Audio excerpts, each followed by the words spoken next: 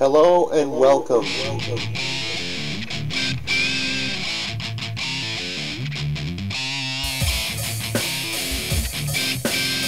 Today we've got something simple for you.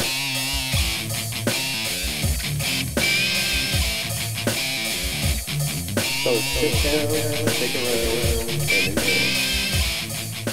Hello and welcome. Do a little video here. I've been getting a lot of people asking me the question on whether or not I was going to do this video review for this particular movie review. It was always my intention to do it, and after seeing the movie on Friday night, here it is. So the question everybody's been asking is, who watches The Watchmen? DCompose watches The Watchmen. Here it is, your Watchmen movie review. So sit down, stick around, and enjoy. Now, I've heard a lot about The Watchmen over the last few months. People saying you can't make a movie of this, you can't do it, the book's too good, you can't make a movie off it, all that stuff. First of all, I want to tip my hats off to everybody who worked on the Watchmen movie, because in my opinion, it's a pretty good movie. The movie is pretty much almost page for page, panel for panel, the comic book.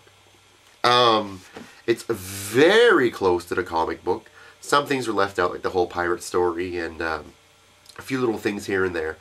But overall, most of it is exactly from the comic book, almost panel for panel at some points. The dialogue is pretty much all from the comic book. Maybe a few little things were tweaked. But overall, pretty much the movie is the comic book. Except for the end of the movie. This is pretty much where my discussion is going to go on this. A lot of the fanboys will say, they shouldn't have changed the ending, you can't tweak with this, it's great literature and whatnot. But seriously, when I read The Watchmen, the thing I didn't like the most about the whole story was the ending. Because in the comic book world, maybe it'd work, maybe you can see this huge giant squid thing appear over New York and people will be like, oh, it's an alien, you know what I mean? But let's face it, today's day, we're in the 2000s, almost in 2010, that won't work. Especially in a movie. If they reeled us in for the last 3 hours, following these people, believing this is a plausible thing happening, and then whoosh, throw us with some spaghetti squid monster at the end, it would have greatly hurt the movie and just totally destroyed any credibility the movie had. It was fine for the 80s, it was fine for the book. It's kind of, like Alien-esque, like everybody joins together to face a common enemy, which is cool. And that's still what happens in this. Still what happens in the movie, but it happens differently. Basically, spoiler alert for those who haven't watched it. People are led to believe that Dr. Manhattan was the cause of it. Which theoretically he was, even in the book, because of his technology being used. It actually teleports the squid monster. The squid monster doesn't really do anything. It's just the destruction of New York that's caused by the John Osterman's, technology. So in the end, it's pretty much the same, except they didn't use the big monster in it, and they basically made people join together and rebel against him, rebel against Dr. Manhattan. And the whole explosion thing doesn't only happen in New York, which makes sense. It happens all around the world. So people from all countries are afraid of him, of Dr. Manhattan, so everybody gets together. So basically, Ozymandias, he does what he wanted to do, still accomplishes what he accomplishes in a comic book, and makes it a little more realistic. And then Dr. Manhattan just takes off from the planet like he said he would. He said he wanted to go try to create life somewhere. Awesome. So for me, the movie was really good. It's 3 hours long. I didn't really find it long at all. I'm watching it, and naturally, it helps if you actually read this before you go see it, because you get a lot of the backstory, things that you don't really see happen, that happen in the book. But for the most part, it's pretty well candidly identical to the book. So, naturally, except for the ending, which I find was better pulled off in a movie than it was in a book. So yeah, so I guess overall I really enjoyed the movie. I find the acting was good. The pace was good. It was a bit busy. A lot of stuff going on.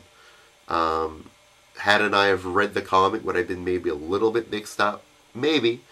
I would have probably missed some little bits and pieces. Not really understand who the hell Moloch is and stuff like that. But overall, I mean, the movie did do the comic book justice. And I know the fanboys out there might not think it did because they changed the ending or whatever. I'm a fanboy. I enjoyed it. So, again, if you haven't seen the movie yet, please do so. Don't expect... I think people are expecting Watchmen after seeing Batman, The Dark Knight last summer. They're like, my God, it's a big comic book movie. It's like Batman and Iron Man. It's not the same thing at all.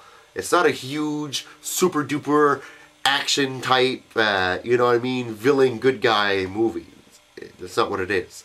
It's more like dealing with the real issues of real superheroes if they'd exist, you know, in our world. And another thing about the movie, did anybody notice that Dick Nixon's nose is way too big? It's like freaking crazy. It's as if they would have, like, it's as if they somehow said, you know, things she's been here for 3 terms. He's like Pinocchio and it's been growing. Because Tricky Dick never had a nose like that. I mean, that's like, whoa. Anyway, every time I saw Tricky Dick on the screen, I'm like, holy shit, that nose is big. Anyways, so overall, the Watchmen movie, I liked it. I liked it a lot. It's a very good movie. Good for the comic book fans. The fans of the book should definitely go out and see it. Give it a chance. And if you keep an open mind at the end of the movie, knowing that it's different from this, just know that, in my opinion, the end of the movie makes a lot more sense in this day and age than what was written back by Mr. Moore in the late 80s. So that's about it for my Watchmen review. So, until next time, guys. Later.